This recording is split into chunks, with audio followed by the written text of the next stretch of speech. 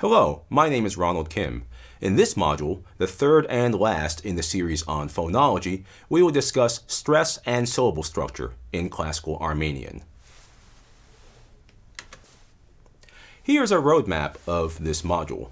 First, we will return to vowel alternations from the previous module and their consequences for the position of stress in classical Armenian. We will look at the evidence for final stress and exceptions to word final stress. We will then turn to some of the differences between classical and post-classical pronunciation, which are important for the history of Armenian and the pronunciation, traditional and scholarly, of classical Armenian. We will then examine consonant clusters and the evidence for epenthetic schwa, and then conclude with a consideration of syllable structure in classical Armenian. The last lecture introduced vowel alternations between final and non-final syllables, which play such an important role in classical Armenian. The generally accepted view is that these alternations reflect the treatment of stressed and unstressed vowels, respectively. Vowels and diphthongs were retained in final syllables, which were stressed. But in pretonic position, before the stress, meaning in non-final syllables, e and u were weakened to 0, and the diphthongs a and eu were weakened to e and u, respectively. Here we have a table that shows these alternations, according to the communis opinio, the opinion of most scholars. So we have retention of these vowels and diphthongs in final position, e, u, a, which then became a, and eu, which then became oi. But in non-final position, e and u were weakened to 0, and a and eu were weakened to e and u, respectively. Ia does not fit into this scheme since it does not go back to a single Proto-Indo-European diphthong, but arose in the prehistory of Armenian from contraction of various vowel sequences. There is further evidence for the position of stress from the history of Armenian. Diachronic evidence. All vowels in Proto-Indo-European word final syllables were lost by a change known as apocope. Presumably this happened because they were post-tonic, after the stressed vowel. I've given you several examples here. We will just look at two of them. The word for human, mard, which goes back to Proto-Indo-European mertos, but we think that the stress first shifted to the second to last or penultimate syllable, mardos, hence classical Armenian mard.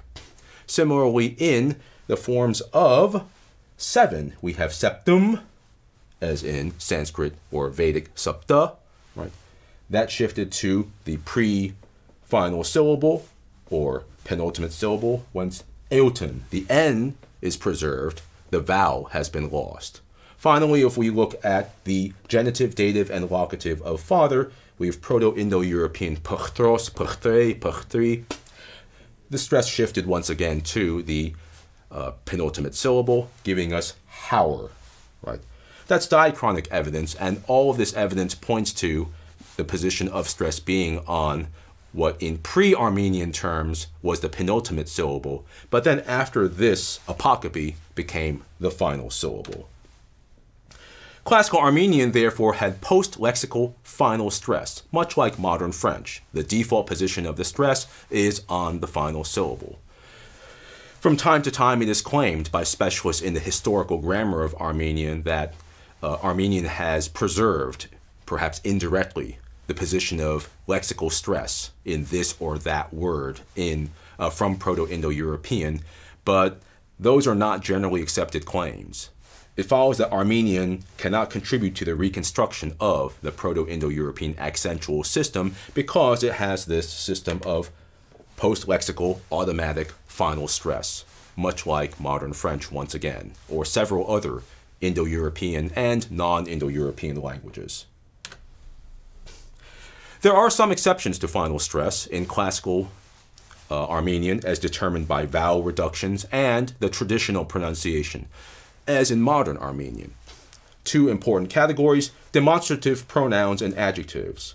I've given you the example of ice with near dative s. The same things would apply to id or ein, meaning that or that over there. Eis inflects in the following way: genitive eiser, dative eisum, where the vowel reduction only makes sense if those vowels were not stressed. So it seems that the stress was always on the first element I. You have the emphatic forms eisorik and eismik, where note once again the vowel reduction u becomes 0. Finally, I space, so, thus, in this way. The other category is interjections, and many of these also have demonstrative value. For example, ahawasik, see here, or ahawadik, ahawanik, see there, right?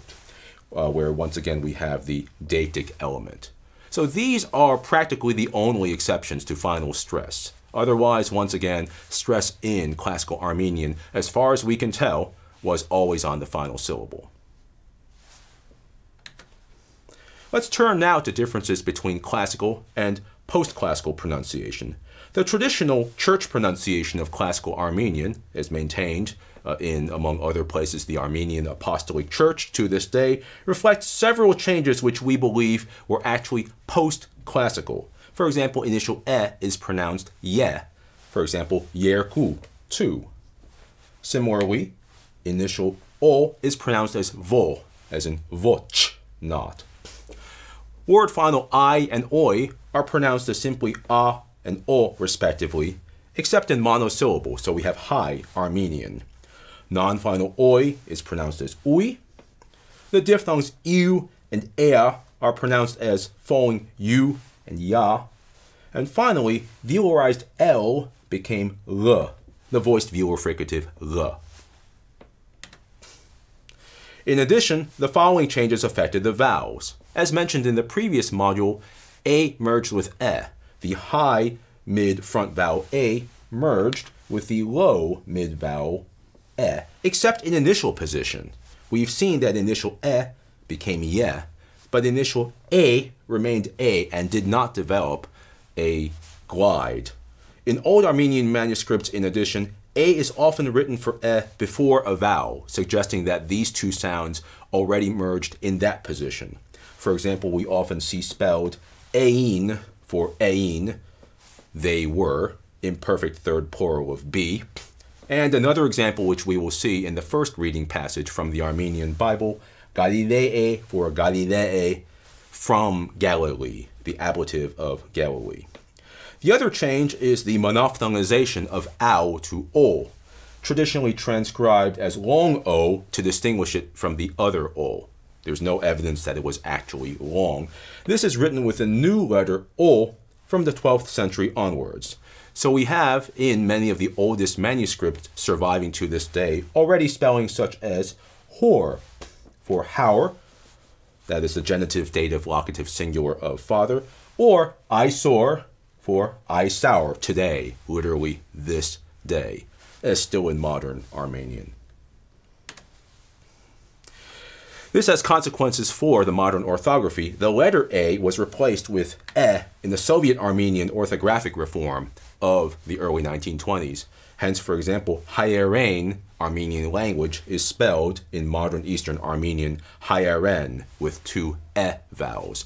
This reform was never adopted among Armenians living in the diaspora, so publications in Western Armenian to this day continue to use the traditional spelling, which has not adopted this or many other reforms.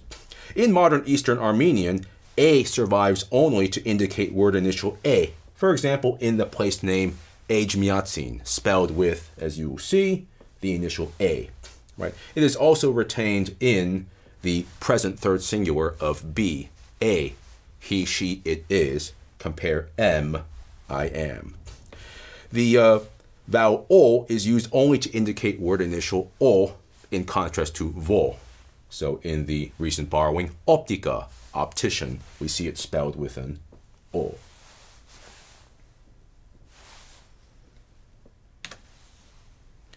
When did this vowel weakening happen, the vowel weakening that we discussed in the previous module? It seems that it was relatively late, since it affected loanwords from Iranian and Syriac, but only after the earliest Armenian borrowings into the important language to the north, Old Georgian. Here are two examples. The word for Jew, originally from Syriac, Ihudaya, pre-Armenian Huriai, notice still with the vowel U, and that was borrowed into Old Georgian, where weakening never happened, Huria.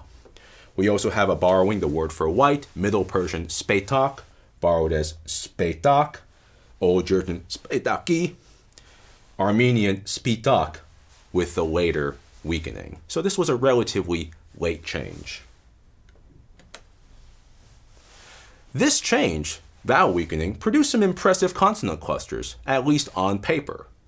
Orthographically, we have impressive clusters such as this word right here, which I will not pronounce on purpose, b, j, sh, kem, I heal, and j, n, j, em, I destroy. Addition of prepositions could also produce impressive consonant clusters. For example, ts, the preposition ts, and then nosa, to them. Or z, the marker of the definite accusative, and then b, j, I, sh, k. Doctor, definite accusative. How were these actually pronounced? Were they actually consonant clusters, or is something else going on? Manuscripts and the traditional pronunciation agree that such clusters were pronounced, in fact, with epenthetic schwa. There is a letter schwa in the Armenian alphabet, as we have seen in the introduction, but it is written only rarely. It is found word initially, for example, in mpem, I drink, or internum, I read, and at the end of a hyphenated word. For example, serboy, when it is split between two lines, it's written s schwa r, and then on the next line, boy. Or gerem, I write, when it is split between two lines, is written g schwa, and then on the next line, rem. Elsewhere, it was not expressed in writing, and the only way to understand that is that it did not contrast with zero. The occurrence of schwa was automatically predictable. So where did schwa, in fact, occur? The rule seems to be quite simple. Classical Armenian had a maximum syllable template, or structure, of CVCC, very normal across the world's languages. Word initial sequences of consonants were realized with a schwa between them. There's one exception. If you have a sequence of sibilant, an S-like sound, s, z, sh, j, and a stop, the schwa was apparently before the cluster. Let's look at some examples here. We have that verb, I heal, with the formidable-looking cluster of b, j, sh, k. This seems to have been pronounced simply bjshkem, I heal, with three syllables, b, j, kem. I write gerem with a schwa. I destroy, jinjem. It looks scary, but once you put in a schwa, it's not so bad, jinjem. With initial sp, we have a spitak, white. And notice that the schwa there is put before the cluster. Similarly, izganum, I put on clothes, I dress myself. Izganum with the schwa before the cluster, zga. Finally, preposition plus pronoun, tsnosa, right, with schwa after the aspirated ts. So what looks very scary on paper is in fact, as far as we can tell, not so scary in actual phonetic terms. As you see, Classical Armenian has a maximal syllable template of CVCC. Where do you find sequences of two syllables at the end of two sounds at the end of a syllable? Well, we have complex codas consisting of either a sonorant, that's a sound like N or R, or a sibilant, an S-like sound, plus stop. And as in many of the world's languages, those kinds of syllable codas were allowed. Here are examples with sonorant plus stop, mard, human, durand, where note that the initial dr must have had a schwa, so d-rand, threshold or door frame, and the name of a major Armenian writer of the early Middle Ages, David Anyalt, right, the invincible one, ot.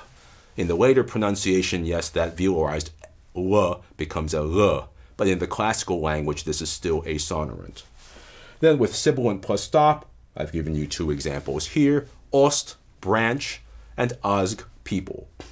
So what looks like a formidable Georgian or Caucasian style syllable structure actually turns out to be much more ordinary in cross-linguistic terms. Classical Armenian had syllables of the shape C, V, C, C, no more, and the occurrence of schwa broke up these apparent consonant clusters and is supported by both spellings in manuscripts and the traditional pronunciation. Shinor Hakalutun, thank you for your attention, and this concludes our 3 modules on the phonology of Classical Armenian.